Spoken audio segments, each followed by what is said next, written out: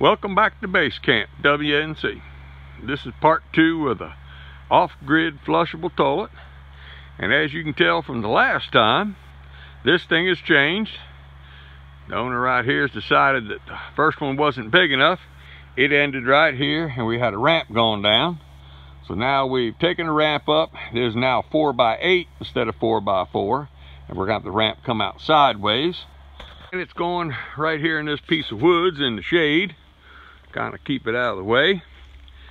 It got a little bit excessive on the hole digging here for the tank to go down in this thing.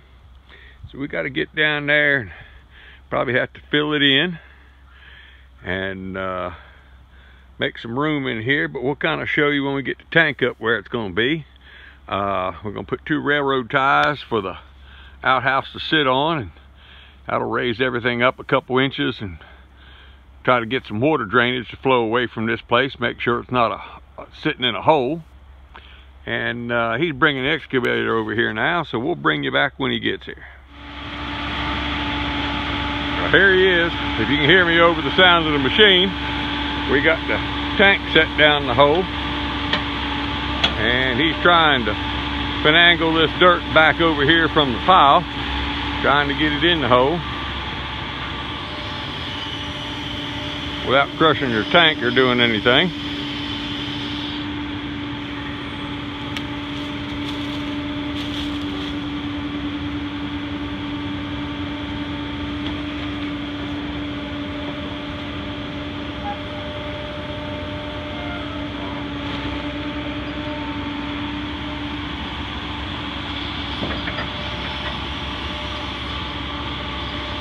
Kind of close quarters in here with all the trees. He didn't want to take the trees out, but we got to get the dirt in here somehow.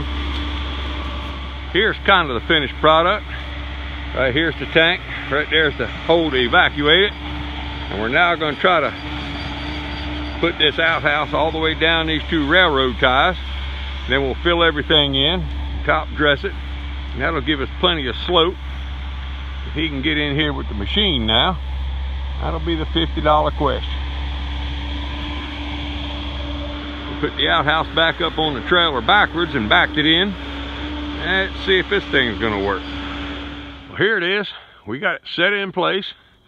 It's up on them railroad ties. Now when we get done, dirt level is gonna be raised about that railroad tie, maybe a little bit more. And then of course it'll be all plain down here, so this doesn't become a mud hole or anything. And of course door opens out. We got a handrail to put. Might have to put a privacy screen here yet.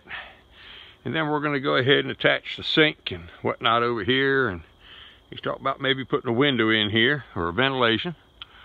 Let me take you around back. Let's see how that came out. Well, like I said, we were planning on putting a piece of rain gutter here.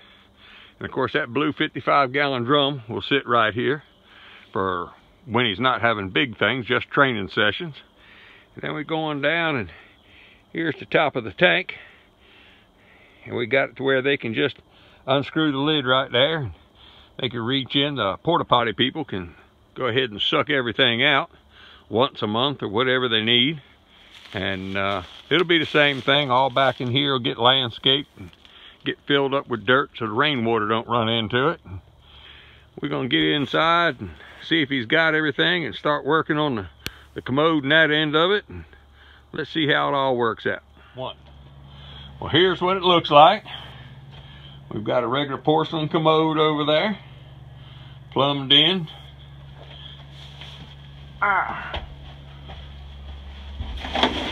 We have foundation vents down here on the floor. One there and one up top. We've got that thing hooked up with a regular commode type hookup. We've got another automatic opening closing vent there. We have this sliding window. This is all screen on this side. We made a hand sink out of that little galvanized tub with his official duck faucet on it.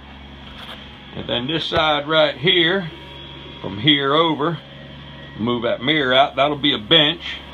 So the people come here, if they got boots on, they got to take them off, or they got to change clothes or something. And we'll take you around and show you the plumbing on it. This is just a water line. It heads up, like I said, it's just going to be gravity feed most of the time in this drum. This is the water line that goes to the faucet. This is the water line that then goes into the bottom of the commode. We have to hook to that drain from the sink yet and go into the septic tank here. Like we said, this right here is just a tank. Underneath of it is buried right there. The portalet people come and suck it out. Up here is the line that goes up to the commode, and then we'll probably run into the tank right here and put another fitting right there and hook the drain into it. That is the automatic foundation vent right there. And then a drum for water.